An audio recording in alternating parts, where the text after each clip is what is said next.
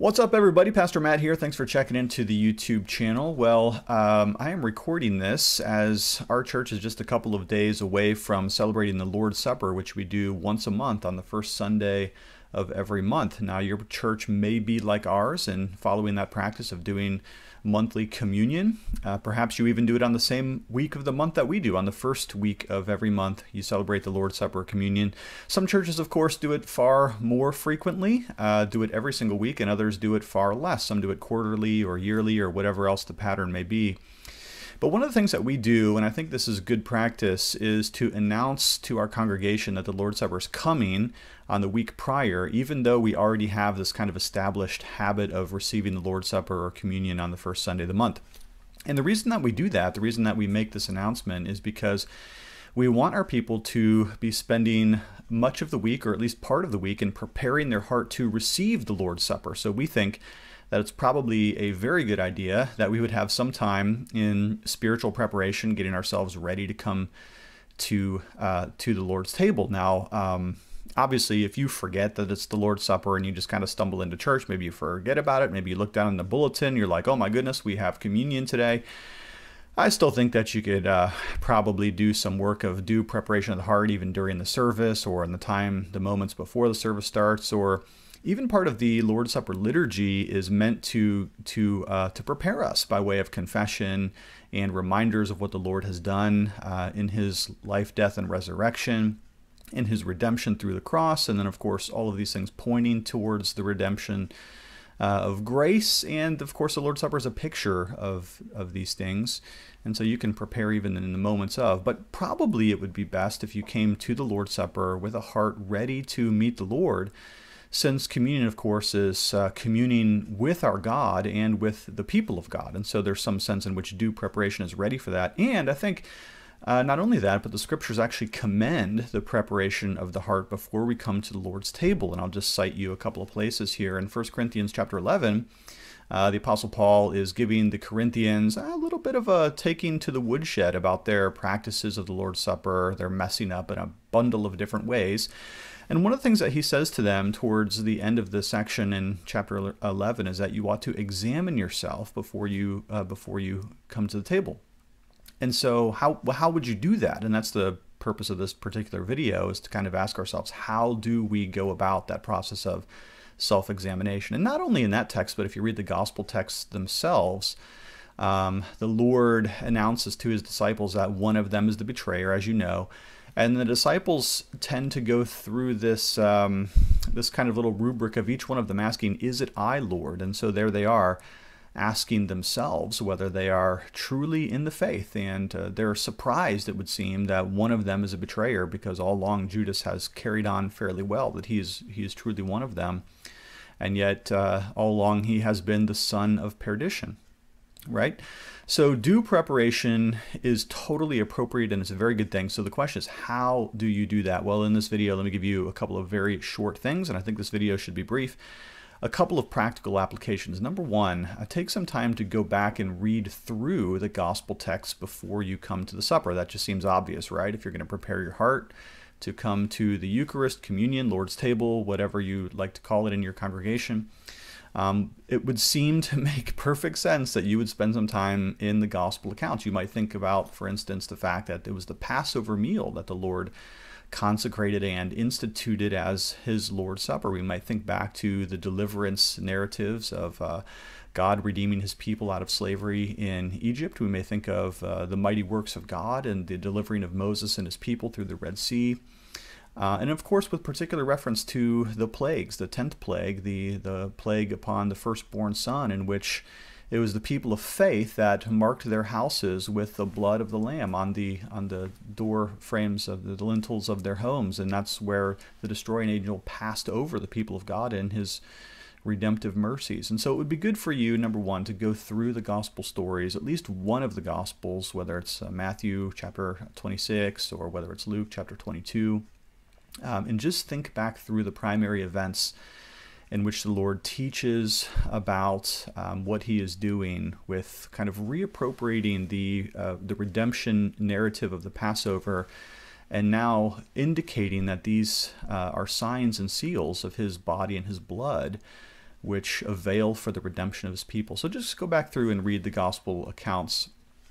Secondly, it would seem to me entirely appropriate that we would spend some time confessing our sins. Now, obviously, it's entirely appropriate to confess our sins generally, which is to say we remind ourselves and we confess before the Lord that we are sinful creatures, that we are very much like our foreparents, Adam and Eve, in their fall from grace in the garden. We may confess very generally that we're sinners in thought, word, and deed, which is part of some of the formal confessional prayers that we often say in our liturgy. But then it's also probably very good for us to go through a specific set of repentance-oriented prayers. And to me, the best way to do that is to simply work my way through the Ten Commandments themselves. And so that's very often one of the things that I do. Not that I'm the spiritual model or anything, far from it. But I tend to use the Ten Commandments as a very helpful chart, or whatever you want to call it, to examine my heart, to look in the mirror, to look deep into my own soul and see all the ways that I'm erring in any particular day or season of my life. Starting off with the first commandment, that we shall have no other gods, and working our way to whatever idols we may find in our hearts, and then how we've maybe spoken or believed wrongly against the Lord, and then to the second table of the law, the sins that we've committed against other people. And by the way, if you're looking for a little help in that, the Westminster Larger Catechism has a very good section on the Ten Commandments, which sometimes helps to expose some of the inner dust and dirt and the grime in our hearts that just a superficial glance through the Ten Commandments might not yield some of those deep insights that the Larger Catechism has. Next, I do want to go back to the Catechism here for just a moment, because if you are Reformed, and even if you're not, you know, our confessional documents do have some very helpful things to say about preparing the heart for the Lord's Supper. In fact, if you are Reformed and you have the Larger Catechism as one of your confessional statements, numbers 170 to 175 all pertain in a general sense to preparing one's heart to receive the Lord's Supper. So let me just read to you, if you'll permit me, from question number 171, which speaks directly to the very issue at hand here. Question 171 says, "How were they that received the sacrament of the Lord's Supper to prepare themselves before they come unto it?" Well, that's the state of the question, right? Well, here's the answer that the Catechism gives, I think very wisely. They that receive the sacrament of the Lord's Supper are, before they come, to prepare themselves thereunto by examining themselves of their being in Christ. Okay, so am I a Christian? Pretty important question, right? Is it I, Lord, is the question of the disciples there. Excuse me. Of their sins and their wants, which means lacks. When it says wants, it means their lackings. All the ways that they failed, we've failed. Of the truth and measure of their knowledge, faith, repentance, love to God and to the brethren, charity to all men, forgiving those that have done them wrong, of their desires after Christ and of their new obedience, and by renewing the exercises of these grace by serious meditation and fervent prayer. Okay, so you could kind of go back through that whole answer. I know we kind of went through it very quickly, and just think about each one of those clauses in that paragraph, each one of those phrases, and just kind of meditate on that, ruminate on that, and ask yourself how your own life, how your soul is doing in accordance with each one of these things. And finally, I just want to mention this, because the Larger Catechism stresses this, that we would be right with other men in our relationships. I think it's entirely appropriate and crucially important that before we come to the Lord's table, we would also ask ourselves about our relationships with other people. There is probably no better time in your life to make a personal confession to anyone who you have hurt recently, and to receive forgiveness by the same means if there's anybody else that has something against you. After all, Matthew chapter 5, let me just read this verse to you from Matthew 5. "So if you are offering your gift at the altar, and there remember that your brother has something against you, leave your gift there before the altar and go. First be reconciled to your brother, and then come and offer your gift." So the scriptures do over and over again stress that we should make right with anybody that may be offended with us or us with them. Now, obviously, look, reconciliation is a very difficult thing. It's awkward, it's painful, but it is absolutely necessary. And supposing that you do go to somebody and try to make apology to them, there's no guarantee, of course, that they'll receive your apology in the same way that you're hoping, but you can't be both sides of the handshake, right? You can't be hugs need two people, right? And it's the same thing with forgiveness and reconciliation. But the scriptures do stress that we ought to be at peace with others in as much as it relies upon us to do so. So just to review real quick, read the gospel accounts. Go to the 10 Commandments, confess your sins, perhaps look at some of your confessional material. Again, Larger Catechism 170 to 175 should be very helpful for you there.